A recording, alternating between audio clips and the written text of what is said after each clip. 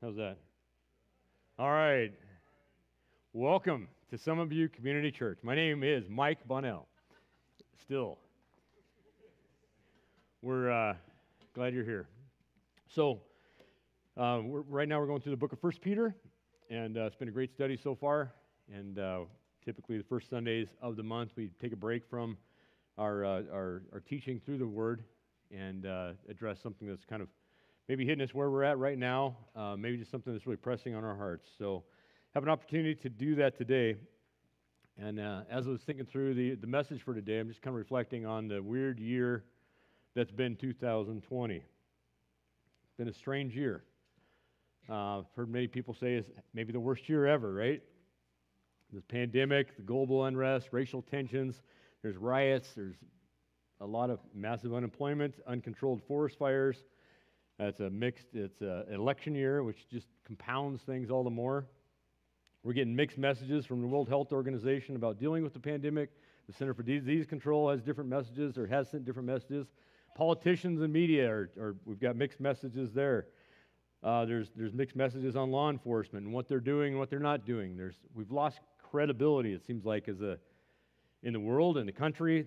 I feel like it's been severely damaged, and leaves us kind of asking questions like, who's speaking truth? Who can I trust? What can we even be sure of? And so many things that seemed certain only a few months ago, we're questioning now. It's really been shaken. There's just a strong sense of uncertainty at the least, and in many cases a sense of hopelessness and maybe impending doom for some. So it's, at the very least, it's uncertainty.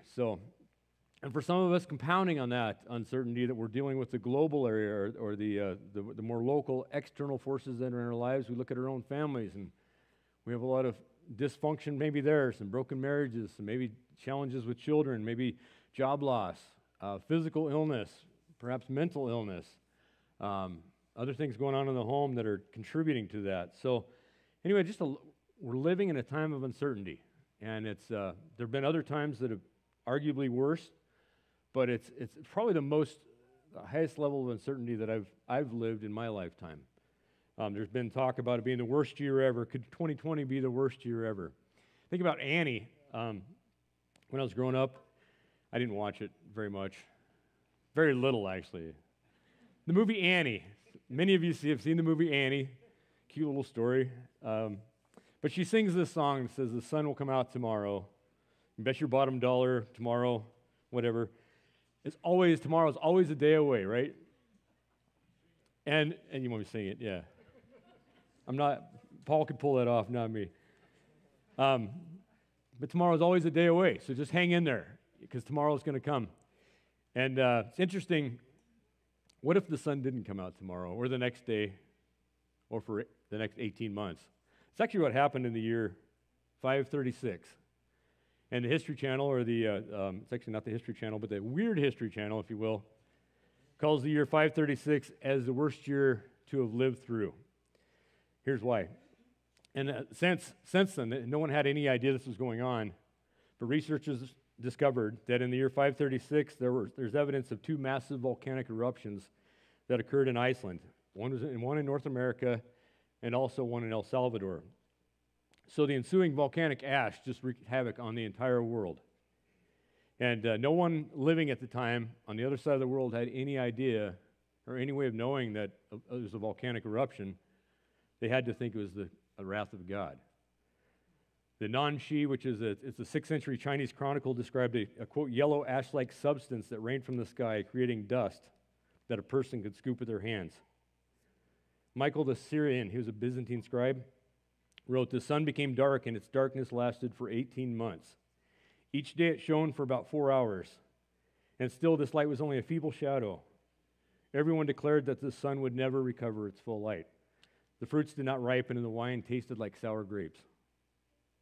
Fruit and vegetable crops need sunlight to grow, so widespread famine came as a result of such limited sunlight. Also, the lacking sunshine made it just simply too cold for the crops to grow properly. Earth temperatures plummeted, and the crops wouldn't grow like they needed to, so it brought on a massive famine. And to make matters even worse, there's chronicles of the southern dynasties in China they reported of a rare summer weather event in which a heavy midsummer frost came, and then a snowstorm in August that just destroyed all the crops before they could be harvested. So the crops losses threw the cities into a famine that lasted for 2 years and destroyed 70 to 80% of the population in that region, in that area. Furthermore, the lack of sunshine resulted in a severe vitamin D deficiency, making people susceptible to a plague that would take out approximately 50 million people. Think about the people living during this time. What must they have been thinking? Surely this is God's wrath. This is the end. We're all going to die. And maybe that's the spiritual component of it. Maybe there's a scientific component that others tried to bring to it that says, the sun is burning out. What do you do when the sun is burning up? They were convinced that the sun wasn't going to come back. But given the perspective of either vantage point, what hope could they have for the future? Just feels like impending doom. So much uncertainty. Why would you bring a child into this world? Why would you get married? Why would you move forward in your life? How do we make plans? What hope do I have? We're done, right? And as you look back on that, it was a volcanic eruption. So anyway, thankfully this isn't the year 536. But much like that year, we are, I think the common denominator that we're faced with and surely happened in 536 is this sense of uncertainty. And what I thought I knew to be true isn't necessarily stable. It's not necessarily true. And what is true? So I think it leaves us asking those questions. Those can be good questions to ask. So today, if I could dive into that, what do we do with that? Where can we find truth? Where can we find hope today? So that's what I want to dive into a little bit and as we get started. So let's pray.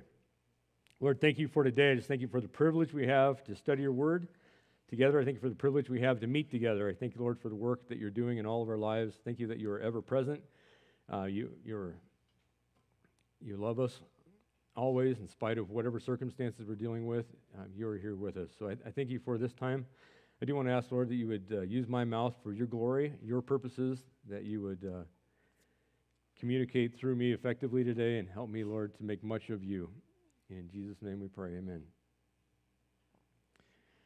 So much of the Christian life is about trusting God and pressing forward with him even when the world around us doesn't make sense. That's the life of a Christian. Think of it going back to the beginning, not the very beginning, but with Abraham. God told Abraham that he would be the father of many nations, and that his children would be as numerous as the sand on the seashore. And then nothing happens. And Abraham proceeds to take matters into his own hands, has a child with his wife's servant, and they have a child, Ishmael. And took matters into his own hands. It's not really what God had in mind at all. 20, 30 years later, they actually get pregnant. Sarah gets pregnant at 90. And Abraham's 100 years old at that point, and they had Isaac. And a few years later, everything seems like it's going well. I finally got my son. Somehow I'm going to be the father of many nations. Here's my one son to show for it. And God tells Abraham, I want your son. And he wants him to sacrifice his son at the altar. And Abraham willingly took his son to sacrifice his own son. God intervenes. He provides the ram in the thicket, and doesn't have to sacrifice Isaac. But then Isaac had two sons, Jacob and Esau. They didn't get along, and that's Abraham's life. That's all he got to see. So God gives him this promise, and he gets to see one son born and then two others. And probably you're wondering, okay, well, what are you doing here, God? Like, it seems like if you hear that, that means you're going to have 10 or 20 kids. Well, he had one son, and then you got to see two grandsons, Jacob and Esau. Jacob would have 12 sons who would become what are referred to in Scripture as the Israelites. One of his sons was Joseph, who through a series of unfortunate events ended up in Egypt. And God used Joseph in Egypt to bring his family there to sustain them during a severe famine. We're going to fast forward 400 years now. They're in Egypt, and Jacob's family has become very large. They're the Israelite tribe. They become a very large people group, roughly 6 million, 3 to 6 million. The Egyptians did not like the Israelites, and they subjected them to harsh slavery. God used Moses to perform, so they are, they're being persecuted. They're slaves. They're being beaten. It's rough. And then God uses Moses to actually perform a number of miracles, 10 miracles, to demanding Pharaoh to let his people go. And so God does that. Finally, as we know, God takes the firstborn sons of the people of Egypt, and Pharaoh says, "Get out of here, leave." And so they journey from Egypt and now into the wilderness. So as they leave Egypt, they travel day and night, and they kind of go down the core, and everything. They're traveling, they're booking it. Their old people their knees aren't getting sore, their feet aren't wearing out, they're not getting blisters, their shoes aren't wearing out, and they're booking it like day and night. God gives them supernatural strength. They are cruising, and they get to a place where they're kind of landlocked. The mountains are really difficult to cover that terrain with that many people. They got the sea all the way around them, and then Pharaoh finds out, and he says, "I'm going to take them back." So he sends out thousands of people, hundreds of chariots and horses, and he wants to annihilate the Israelites. So they're kind of stuck here, kind of headed back, and he wants to come down and just obliterate them. So that's his plan. And so up to this point, the Israelites have seen 10 miracles that are evidence in God's work to make Pharaoh to let them go. Okay, so they've already seen a lot. There's already evidence that God's doing some things. We're just talking a few days that they've been gone now. And we're going to pick up in Exodus 14. If you do have your Bibles, we're going to cover a lot of scriptures, a lot of it's story type of scripture, so it'd be good to follow along. We'll also have it up here as well. But we're going to cover a lot of scripture in Exodus today. Exodus 14. So the people they're really just trying to escape, and they realize they're kind of landlocked, and Pharaoh's coming after them. Okay, so here we are, Exodus 14, verses 10 through 16. When Pharaoh drew near, the people of Israel lifted up their eyes, and behold, the Egyptians were marching after them, and they feared greatly. And the people of Israel cried out to the Lord. They said to Moses, "Is it because there are no graves in Egypt that you have taken us away to die in the wilderness? What have you done to us in bringing us out of Egypt? Is not this what we said to you in Egypt? Leave us alone, and we may serve the Egyptians? For it would have been better for us to serve the Egyptians than to die in the wilderness." And Moses said to the people, "Fear not, stand firm and see the salvation of the Lord, which he will work for you today. For the Egyptians whom you see today, you shall never see again. The Lord will fight for you, and you have only to be silent." Verse 15, the Lord said to Moses, "Why do you cry to me? Tell the people of Israel to go forward. Lift up your staff, stretch out your hand over the sea, and divide it. Let the people of Israel, that the people of Israel may go through the sea on dry ground." So the people have just seen this 10 miracles, a sequence of miracles. They're going and they say, "Okay, look Moses, why did you bring us to this point? We're all going to die." Let's continue in verse 21. Then Moses stretched out his hand over the sea, and the Lord drove the sea back by a strong east wind all night and made the sea dry land, and the waters were divided. So the waters were divided, literally divided, a wall on each side for millions of people to come through, walking through, and it took several hours to cover this, to go through the sea. It was literally divided. And the people of Israel went into the midst of the sea on dry ground, the waters being a wall to them, to the right and on their left. The Egyptians pursued and went in after them into the midst of the sea, all Pharaoh's horses, his chariots, and his horsemen. So they're chasing them through the sea. They're going to go get them. They're very angry. They want them. And in the morning watch, the Lord in the pillar of fire and of cloud looked down on the Egyptian forces and threw the Egyptian forces into a panic, clogging their chariot wheels so that they drove heavily. And the Egyptians said, "Let us flee from before Israel, for the Lord fights for them against the Egyptians." They're like, uh-oh, seen this happen before. It's already happened 10 times earlier. This isn't good. Let us flee from before Israel. Verse 26, and the Lord said to Moses, "Stretch out your hand over the sea, that the water may come back upon the Egyptians, upon their chariots, and upon their horsemen." So Moses stretched out his hand over the sea, and the sea returned to its normal course when the morning appeared. And as the Egyptians fled into it, the Lord threw the Egyptians into the midst of the sea. So he separates the sea. The Israelites walk through on dry ground. The armies are chasing in after them, and having some issues with their chariots, having some other issues. They know it's the Lord. And then Moses puts his hand out, his staff out, and the sea just fills back in with them in the middle of it. So they're in a world of hurt. They're all going to die. The waters returned, verse 28, the waters returned, covered the chariots and the horsemen. All the hosts of Pharaoh that had followed them into the sea, not one of them remained. They all died. But the people of Israel walked on dry ground through the sea, the waters being a wall to them on their right and on their left. Thus the Lord saved Israel that day from the hand of the Egyptians, and Israel saw the Egyptians dead on the seashore. Verse 31, I want to make much of here. Israel saw the great power that the Lord used against the Egyptians, so the people feared the Lord, and they believed in the Lord and in his servant Moses. We see God doing a work in our lives often, and it strengthens our faith, and it helps us to grow. We see God at work in other people's lives, and we get to see that in action. It strengthens our faith, and it strengthens them as well. Israel saw the great power that the Lord used against the Egyptians, and they feared the Lord. They believed in the Lord and in Moses. What's interesting is what happens just a few days later, though. And I want you to, I'm not here to criticize the Israelites so much as to, these are just normal people just like you and I. So prone to this. Exodus 15, 22 through 27. So they kind of camped out there for a little while on the edge of the Red Sea, and then verse 15 or verse 22, chapter 15. Then Moses made Israel set out from the Red Sea. It's time to leave. We need to leave camp. We need to go. And they went into the wilderness of Shur. They went 3 days in the wilderness, and they found no water.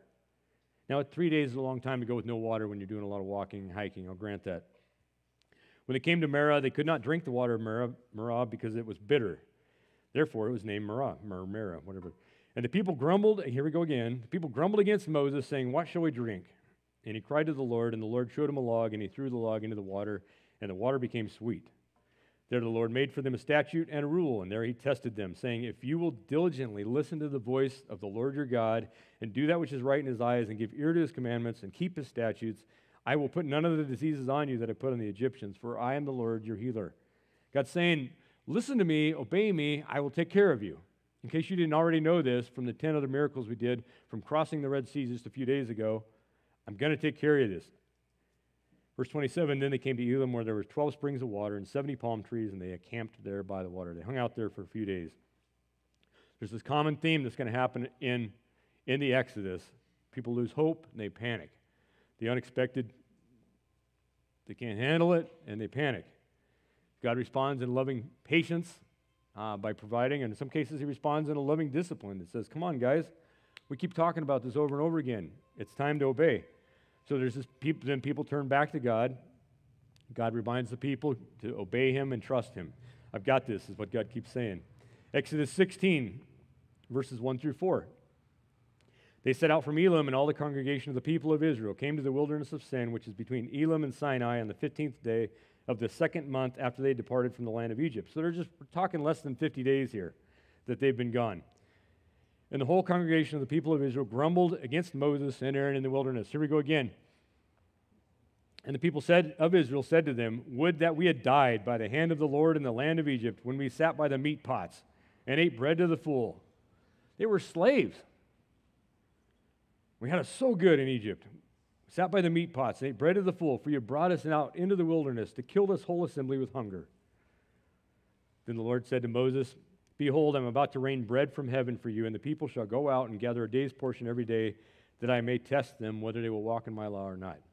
So God says he's going to provide manna for them. Verse 35, the people of Israel ate the manna for 40 years till they came to a habitable land. They ate the manna till they came to the border of the land of Canaan. So manna actually rained down from the sky overnight. They gathered it in the morning. It was enough for one day. If they tried to keep it too long, it would spoil. So on Saturday, they could gather enough for 2 days, and it wouldn't spoil on Saturday, because the Sunday, it would have been Friday, I guess. The seventh day, they're to rest, and so it would be okay on the Sabbath to store enough for the Sabbath, but beyond that, it would only be enough for one day. Bread rained down from the sky, manna. Exodus 17, so God cared for them. Exodus 17, verses 1 through 7. All the congregation of the people of Israel moved on from the wilderness of Sin by stages, according to the commandment of the Lord, and camped at Rephidim, but there was no water for the people to drink. Therefore the people quarreled with Moses and said, "Give us water to drink." And Moses said, "Why do you quarrel with me? Why do you test the Lord?" But the people thirsted there for water, and the people grumbled against Moses and said, "Why did you bring us out of Egypt to kill us and our children and our livestock with thirst?" As if God hasn't provided already, they're doubting again. There's so much uncertainty. So Moses cried to the Lord, "What shall I do with this people? They're almost ready to stone me." And the Lord said to Moses, "Pass on before the people, taking with you some of the elders of Israel, and take in your hand the staff with which you struck the Nile, and go. Behold, I will stand before you there on the rock at Horeb, and you shall strike the rock, and water will come out of it, and the people will drink." And Moses did so in the sight of the elders of Israel. And he called the name of the place Massah and Meribah, because of the quarreling of the people of Israel, and because they tested the Lord by saying, "Is the Lord among us or not?" It's so easy. When life gets hard, it's so easy to doubt God's goodness and doubt his care for us. They had seen it, and it's so easy for us to look at these people and say, how could you keep failing to trust God? Where are these people? Continuing in chapter 17, verse 8, the Amalekites, they're gonna tangle with the Israelites here. Then Amalek came and fought with Israel at Rephidim. So Moses said to Joshua, "Choose for us men and go out and fight with Amalek. Tomorrow I will stand on the top of the hill with the staff of God in my hand." So Joshua did as Moses told him and fought with Amalek, while Moses, Hur, and Aaron went up to the top of the hill. Whenever Moses held up his hand, Israel prevailed, and whenever he lowered his hand, Amalek prevailed. But Moses' hands grew weary, so they took a stone and put it under him, and he sat on it. While Aaron and Hur held up his hands, one on one side and the other on the other side, so his hands were steady until the going down of the sun. And Joshua overwhelmed Amalek and his people with his sword. Then the Lord said to Moses, "Write this as a memorial in a book and recite it in the ears of Joshua, that I will utterly blot out the memory of Amalek from under heaven." And Moses built an altar and called the name of it, "The Lord is my banner," saying, "A hand upon the throne of the Lord will have war with Amalek from generation to generation." God says, you're going to tangle with Amalek, you need me. I want you to do one thing. I want you to hold your arms up, and when you're holding them up, you're going to win. But then furthermore, he says, Moses brings in some guys, Aaron and Hur, to help him. They eagerly helped him, and it worked. And Joshua's army won the battle. But then God says, remember this. Like, build an altar and remember this. Tell the stories from generation to generation, how you defeated Amalek.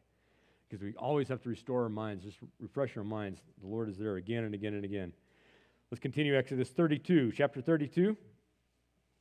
So they're a little bit longer into this. They're not terribly long into this. I'm thinking like about a year at best.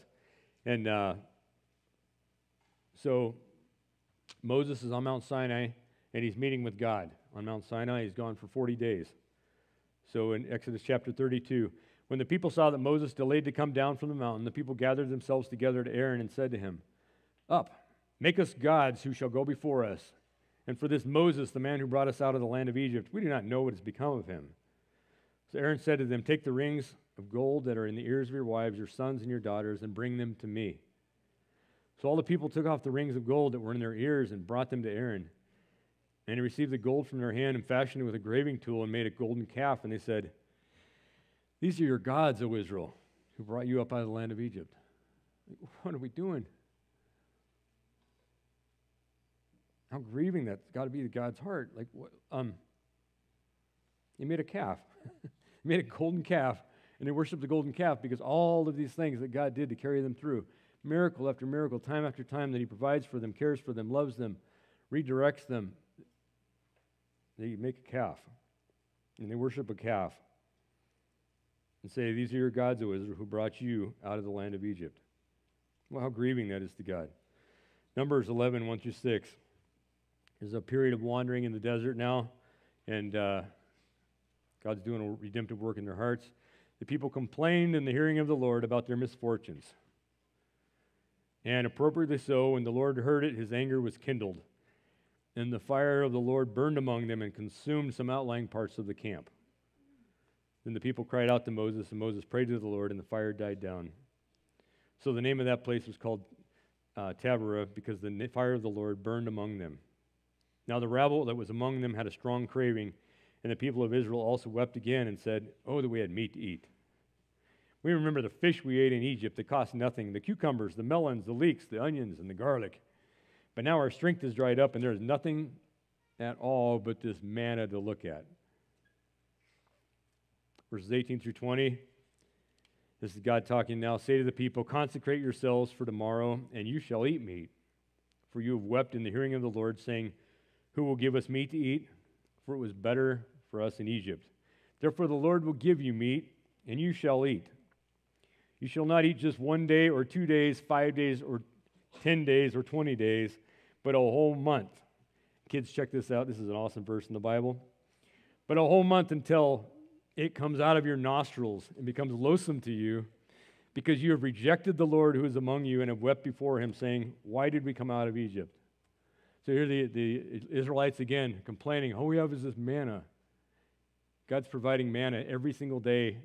Manna is a miracle from the Lord, raining down from heaven, and they don't even care.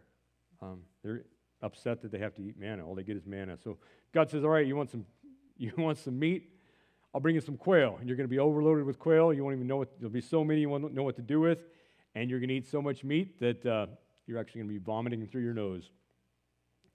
It was not pleasant for them. Numbers 13:30. So then a little bit later, they send some spies into the promised land, and they know here's where they need to go, but they sent some spies in there. They sent 12 spies, one from every tribe, and they came back. Okay, and this is Caleb and Joshua. You'll see why people are named Caleb and Joshua. So many of them in our church. Numbers 13:30. But Caleb quieted the people before Moses and said, "Let us go up at once and occupy it, for we are well able to overcome it." Then the men who had gone up with him said, "We are not able to go against the people, for they are stronger than we are," putting faith in their own selves. So they brought to the people of Israel a bad report of the land that they had spied out, saying, "The land through which we have gone to spy it out is a land that devours its inhabitants, and all the people that we saw in it are of great height. They're too big for us. And there we saw the Nephilim, the sons of Anak, who came from the Nephilim. And we seemed to ourselves like grasshoppers, and so we seemed to them." Then in chapter 14, verse 1, then all the congregation raised a loud cry, and the people wept that night, and all the people of Israel grumbled against Moses and Aaron. The whole congregation said to them, "Would that we had died in the land of Egypt, or that we had died in this wilderness. Why is the Lord bringing us into this land to fall by the sword? Our wives and our little ones will become prey. Would it not be better for us to go back to Egypt?" And they said to one another, "Let us choose a leader and go back to Egypt." Like, we've had enough of this. God's miracles, God taking care of us, all this stuff. Let's go back to Egypt. Then Moses and Aaron fell on their faces before all the assembly of the congregation of the people of Israel. Verse 6, and Joshua, the son of Nun, and Caleb, the son of Jephunneh, who were among those who had spied out the land, tore their clothes and said to all the congregation of the people of Israel, "The land which we passed through to spy it out is an exceedingly good land. If the Lord delights in us, he will bring us into this land and give it to us, a land that flows with milk and honey. Only do not rebel against the Lord, and do not fear the people of the Lord, for they are bread for us. Their protection is removed from him, and the Lord is with us. Do not fear them." Then all the congregation said to stone them with stones. Like, we got to remember what God's doing. Numbers 21, 4-9. From Mount Hor they set out by the way to the Red Sea to go around the land of Edom. And the people became impatient on the way, surprised. And the people spoke against God and against Moses. "Why have you brought us out of Egypt to die in this wilderness, with no food, no water, and we loathe this worthless food?" Here we go again.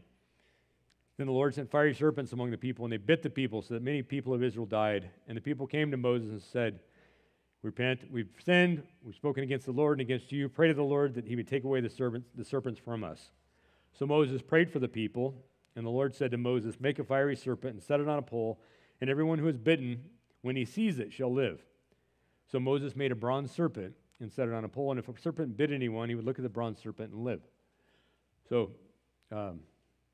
God's starting to demonstrate some discipline here again. They wandered in the desert for 40 years, and this constant, we don't know. Is God still here? Does God care about us? We don't know. It's uncertain. And this happened for 40 years. And here at the end of this, they're getting ready to enter the promised land. And Moses is speaking to the Israelites. Deuteronomy 4. Moses is ending. It's at the end of his days. They're wrapping up here, kind of some final charges to the Israelites before they go into the promised land. And his whole generation, that whole older generation, was not allowed to go into the promised land, except for Joshua and Caleb, because they just wouldn't trust God. Moses is speaking to him in Deuteronomy 4. And now, O Israel, listen to the statutes and the rules that I am teaching you, and do them, that you may live and go in and take possession of the land that the Lord, the God of your fathers, is giving you. You shall not add to the word that I command you, nor take from it, that you may keep the commands of the Lord your God that I command you. Your eyes have seen what the Lord did at Baal Peor, for the Lord your God destroyed from among you all the men who followed the Baal of Peor. But you who held fast to the Lord your God are all alive today. See, I have taught you statutes and rules as the Lord my God commanded me, that you should do them in the land that you are entering to take possession of it. Keep them and do them, for that will be your wisdom and your understanding in the sight of the peoples, who, when they hear all these statutes, will say, surely this great nation is a wise and understanding people. For what great nation is there that has a God so near to it as the Lord our God is to us, whenever we call upon him? And what great nation is there that has statutes and rules so righteous as all this law that I set before you today? Only take care and keep your soul diligently, lest you forget the things that your eyes have seen, unless they depart from your heart all the days of your life. Make them known to your children and your grandchildren, how on the day that you stood before the Lord your God at Horeb, the Lord said to me, gather the people to me, that I may let them hear my words, so that they may learn to fear me all the days that they live on the earth, and that they may teach their children so. Their time in the desert was not meaningless. Their time in the desert was establishing these experiences with God, establishing these miracles, establishing God's throne, God's deity in their lives, and then you must remember what God's done. You must cling to these things. Romans 8, 1-6, he's saying much the same. The whole commandment that I command you today, you shall be careful to do, that you may live and multiply and go in and possess the land that the Lord swore to your fathers. And you shall remember the whole way that the Lord your God has led you these 40 years in the wilderness, that he might humble you, testing you to know what was in your heart, whether you keep his commands or not.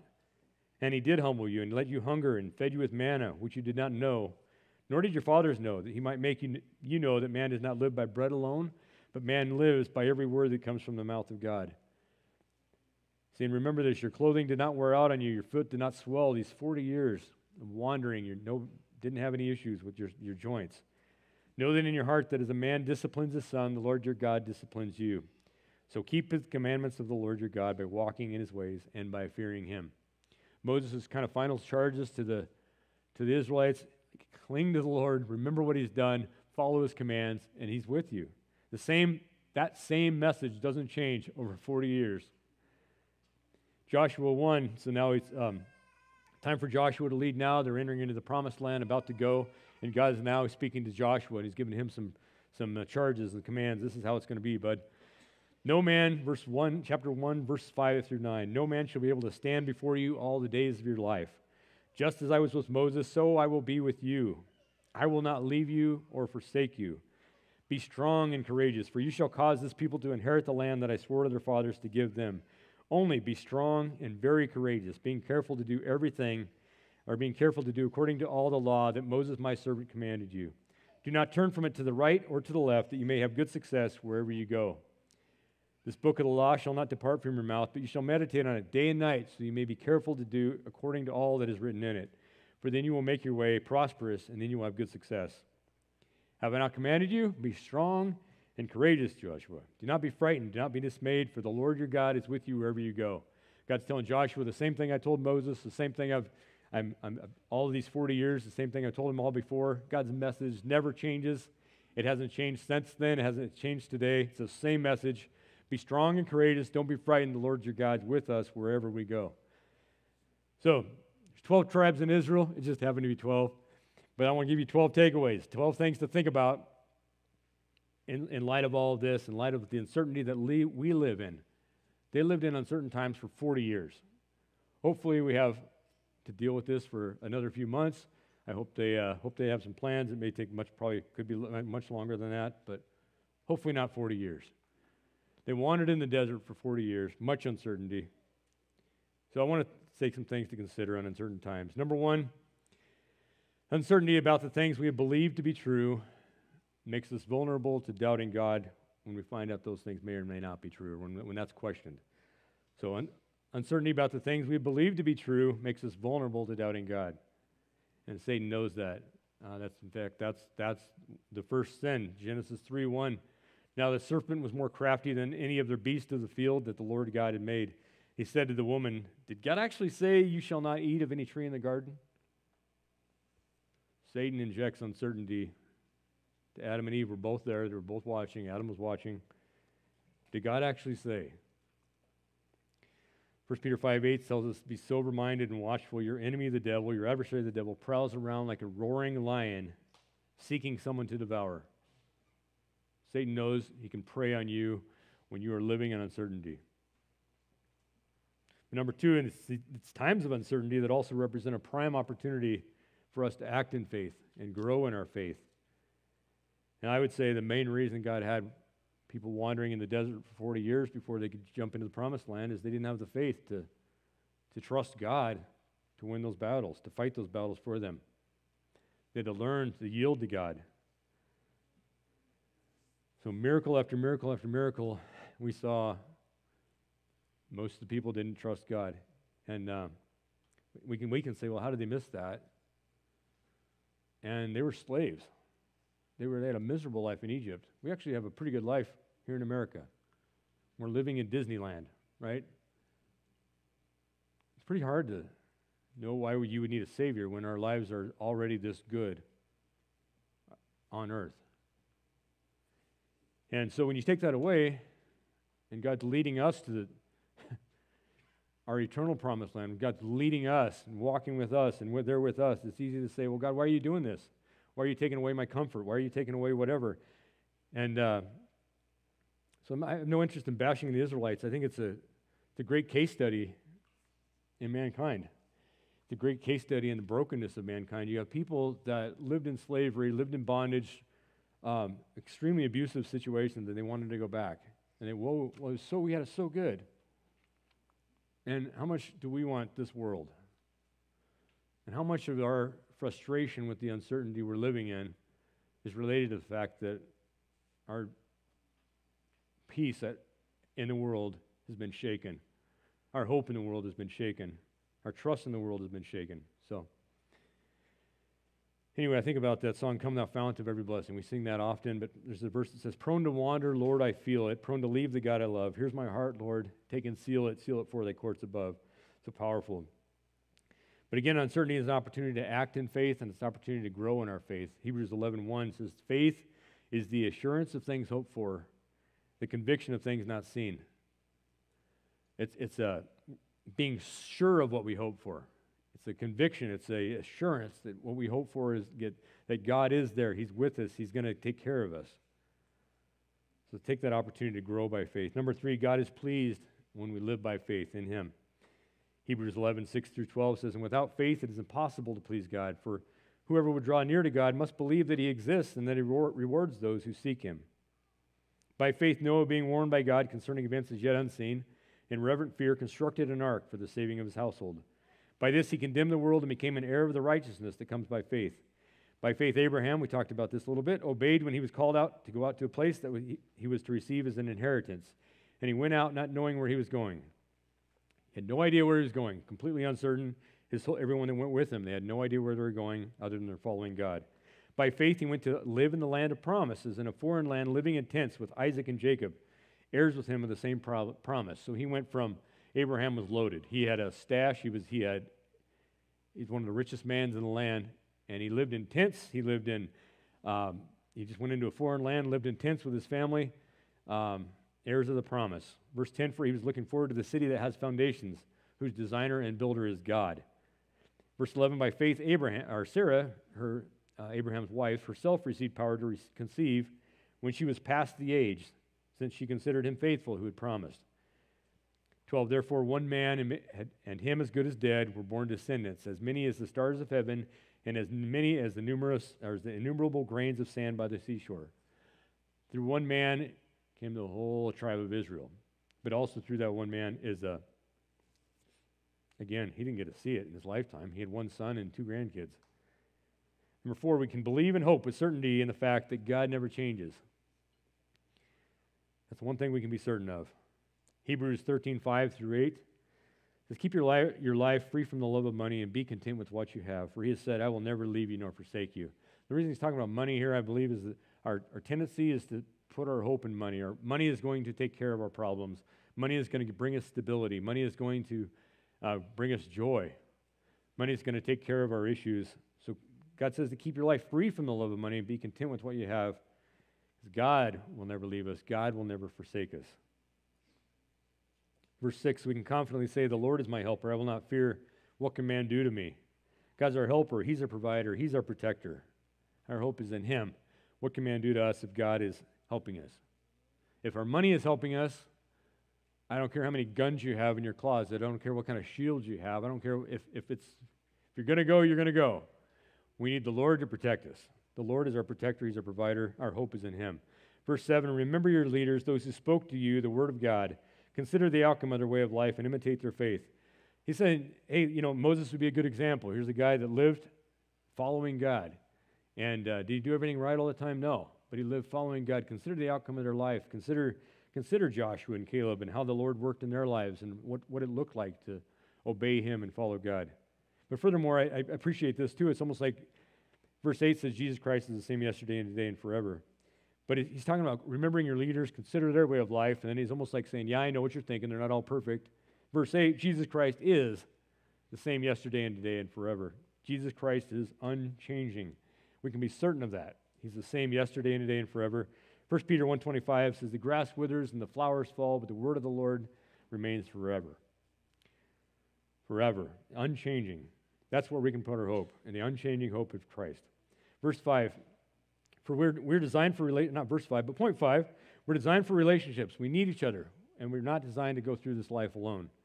I read this earlier in Exodus 17, but they're fighting Amalek. And when Moses held up his arms, things were going well. When he lets his arms down, they don't go well. And Aaron and Hur, his literal brother and certainly a friend, and Hur, they went to the top of the hill. They gave him a seat to sit down in, and they held up his arms as long as they needed to hold him up. And I've said this often, but man, I'm so blessed. Heather and I feel so blessed by our church. And I feel so many times, I've told you some of you guys this, but man, it feels like you guys are like, what do you need me to do? You need me to hold your hand up, like hold your arm up, literally, and you would. I'm thankful for you guys, so faithful in that, and because it's, and I'm not certainly, if that's what's needed, you would hold our arms up. So thank you, people. Number 6, God loves you and he cares for you. Stop trying to carry a burden that's not yours to carry. Matthew 6:25-34 says, therefore I tell you, don't be anxious about your life, what you'll eat or what you'll drink, nor about your body, what you'll put on. Is not life more than food and the body more than clothing? Look at the birds of the air. They neither sow nor reap nor gather into barns, and yet your heavenly Father feeds them. Are you not more value than they? And which of you, by being anxious, can add a single hour to his span of life? And why are you anxious about clothing? Consider the lilies of the field, how they grow. They neither toil nor spin. Yet I tell you, even Solomon in all his glory was not arrayed like one of these. But if God so clothes the grass of the field, which today is alive and tomorrow is thrown into the oven, will he not much more clothe you, O you of little faith? Therefore do not be anxious, saying, what shall we drink? What shall we eat? What shall we wear? For the Gentiles seek after these things, and your heavenly Father knows that you need them all. But seek first the kingdom of God and his righteousness, and all these things will be added to you. Therefore do not be anxious about tomorrow, for tomorrow will be anxious for itself. Sufficient for the day is its own trouble.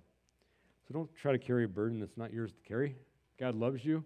He cares for you. And he's in this. 7, stop burdening yourself with the unknown.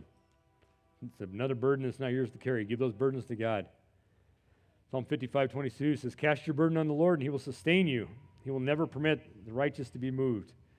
Philippians 4:6-7, do not be anxious about anything, but in everything by prayer and supplication with thanksgiving, let requests be made known to God. And the peace of God, which surpasses all understanding, will guard your hearts and your minds in Christ Jesus. Don't burden yourself with the unknown. We can't control it. We don't need to burden ourselves with it. Number 8, God is leading us. God will lead you. And it's wise to make plans. We can't love those plans. We can't put our hope in those plans. They're plans, but we must love God above all of our plans. Plans always yield to God's plans for us. But we must follow God first. Psalm 32:8 says, I will instruct you and teach you in the way you should go. I will counsel you with my eye upon you. Proverbs 3:5-6 says, trust in the Lord with all your heart and do not lean on your own understanding. In all your ways acknowledge him and he will make your path straight. I love this, trust in the Lord with all your heart. Your own understanding is fickle, depending on how you're feeling in the moment. The understanding we saw all through the Israelites wandering in the desert, it's fickle. They don't know what they're thinking. We don't know what we're thinking. You can't trust your own understanding. We really get confused. We start doubting. We start fears. Everything sets in. Don't lean on your own understanding. Acknowledge God, and He will straighten your paths. James 4:13 through 15 says, "Come now, you who say today or tomorrow, we'll go into such and such a town and spend a year there and trade and make a profit. Yet you don't know what tomorrow will bring. What is your life? For you're a mist that appears for a little time and then vanishes.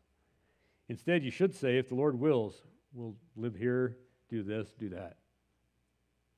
So it's okay to make a plan, but when we put our hopes in our plans, what our marriage is going to look like, how many kids we're going to have, what those kids are going to look like, what kind of house we're going to live in, what kind of job we're going to have, how much money we're going to make, how many credentials we're going to have, how many friends we have, whatever. When you put your hope in your plans, it's going to leave you really sad, depressed. If the Lord wills, this is where we think we're going to go. If the Lord wills, we're going to go there. But you know what? We're following God. Number 9, God has power, all power over all things. He's always fully in control. Psalm 46, 1 through 3 says, "God is our refuge and strength, the very present help in trouble. Therefore we will not fear, though the earth gives way, though the mountains be moved into the heart of the sea, though its waters roar and foam, though the mountains tremble at its swelling, though we are dealing with a pandemic." God is our refuge and strength. We continued later on in verse 8, Psalm 46, "Behold the works of the Lord. Come, behold the works of the Lord, how He has brought desolations on the earth.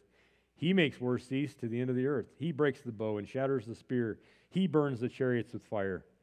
Be still and know that I am God. I will be exalted among the nations. I will be exalted in the earth. The Lord of hosts is with us. The God of Jacob is our fortress."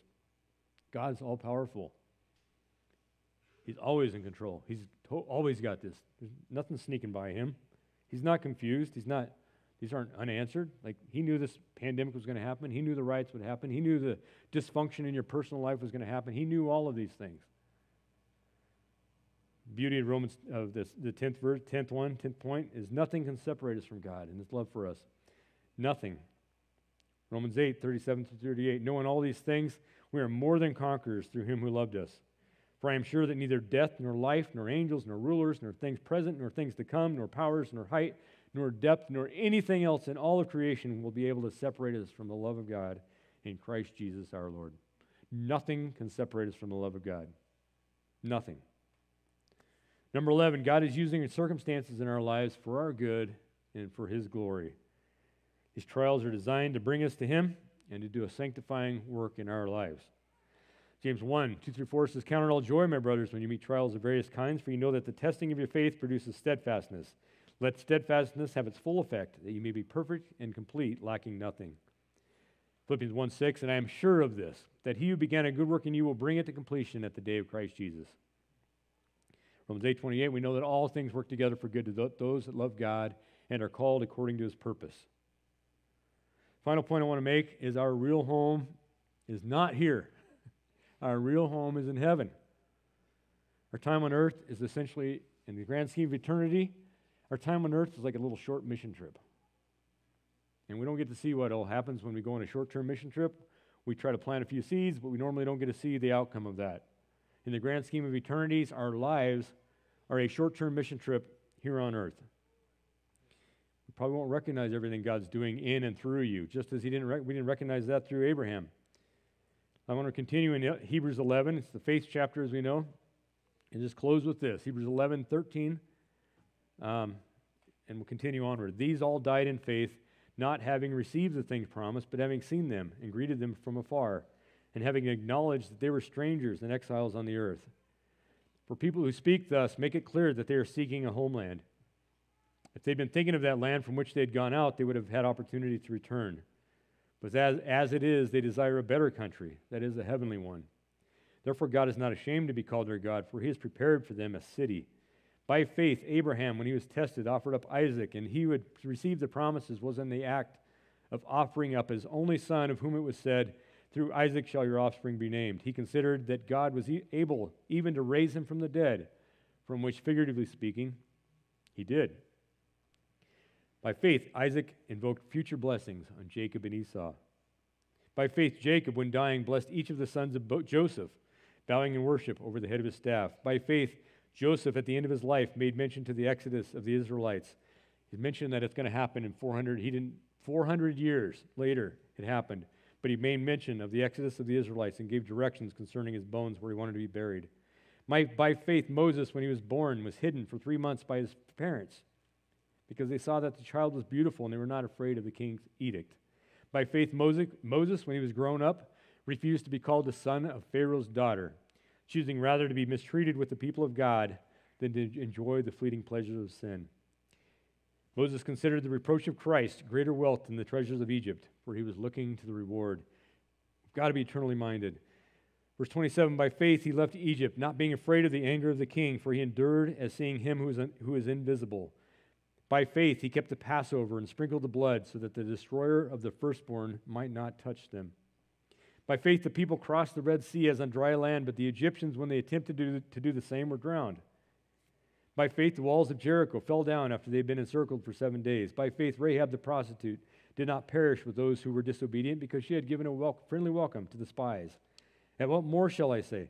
For time would fail me to tell of Gideon, Barak, Samson, Jephthah, of David, and Samuel, and the prophets. I could say, name so many of you people in our church by faith, who through faith conquered kingdoms, enforced justice, obtained promises, stopped the mouths of lions, quenched the power of fire, escaped the edge of the sword, were made strong out of weakness, became mighty in war, put foreign armies to flight. Women received back their dead by resurrection. Some were tortured, refusing to accept release, so that they might rise again to a better life. Others suffered mocking and flogging and even chains and imprisonment. They were stoned, they were sawn in two, they were killed with the sword. They went about in skins of sheep and goats, destitute, afflicted, mistreated, of whom the world was not worthy. I am uncertain of what the long-term future is for our lifetime. I don't know. This is pretty cool, though. There's some people that laid it all out there, and I hope we will too. Of whom the world was not worthy, wandering about in deserts and mountains and dens and caves of the earth. And all these, though commended through their faith, did not receive what was promised, since God had provided something better for us, that apart from us, they should not be made perfect. We're all part of the grander plan. We're all in this, and we all play a role in this. So, those things that we talked about, our real home is in heaven. God's using these circumstances in our lives for His good and our glory. Nothing can separate us from God and His love for us. God has power over all things. God will lead you. He will lead us. He's leading you. Stop burdening yourself with the unknown. God loves you. He cares for you. We're designed for relationship. We need each other. Don't miss that. We can believe and hope with certainty in the fact that God never changes. God is pleased when we live by faith in Him. Times of uncertainty also represent a prime opportunity for us to act in faith. So uncertainty pushes us to act in faith and grow in our faith. But also we need to know that uncertainty brings up a certain amount of vulnerability, of susceptibility to sin in us. So we need to be aware of those things. Let's spend a little bit of time in prayer now. And just ask you to examine your own hearts. We're going to take communion here in a little bit too. And in this time of examination, what is stirring your heart? We all deal with uncertainty, and the uncertainty is not the sin, but how do we respond to that uncertainty? So there's some things in your world, in your life, that are stirring your heart. And what is stirring your heart? What are you believing? What lies might you be believing about who God is? Now, it should be no surprise that you might doubt God here and there. The Israelites did it through and through and through. If you're struggling with doubt, if you in the middle of a situation where you need to repent, will you trust God? So what areas do you need to yield to God? So as part of this time of communion as well, but just examine your heart. And where are you not trusting God? What are you uncertain about?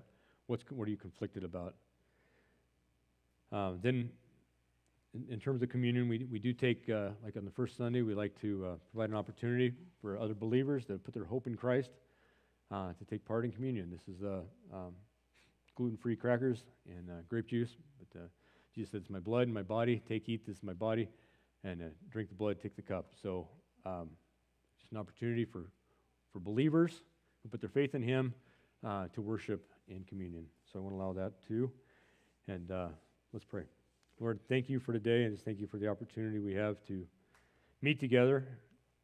I thank you, Lord, in uncertain times that we can know that you are certain, that you are the same yesterday and today and forever. I thank you that you love us, you care for us, that you're always there, that you're in charge. Nothing is too big for you. None of this surprises you. Nothing we're dealing with is a surprise. Just thank you, Lord, for who you are. Please guide and direct our time as we examine our hearts, examine our minds. Lord, help us to yield to you. Help us to not put hope in our plans, but in your plans. To yield to you, whatever that needs to look like, Lord. Bring us to, help us to repent of the things that we need to repent of, and again, yield to you where we need to yield. So we love you, and thank you and praise you for this time.